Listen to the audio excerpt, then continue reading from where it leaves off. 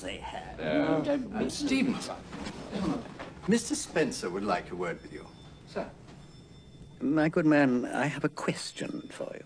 Yes, sir? Do you suppose the debt situation regarding America is a significant factor in the present low levels of trade?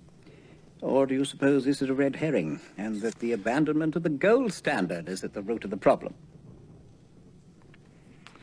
I'm sorry, sir, but I'm unable to be of assistance in this matter. Oh, dear, what a pity. Well, perhaps you can help us on another matter. Oh, no. Do you think that the currency problem in Europe would be alleviated by an arms agreement between the French and the Bolsheviks? Well, I'm sorry, sir, but I'm unable to be of assistance in this matter. Very well, Stevens. That'll be all. One moment, Darlington. I have another question to put to our good man here. Oh, no. My good fellow, do you share our opinion that Monsieur de Lardier's recent speech on the situation in North Africa was simply a ruse to scupper the nationalist fringe of his own domestic party? I'm sorry, sir.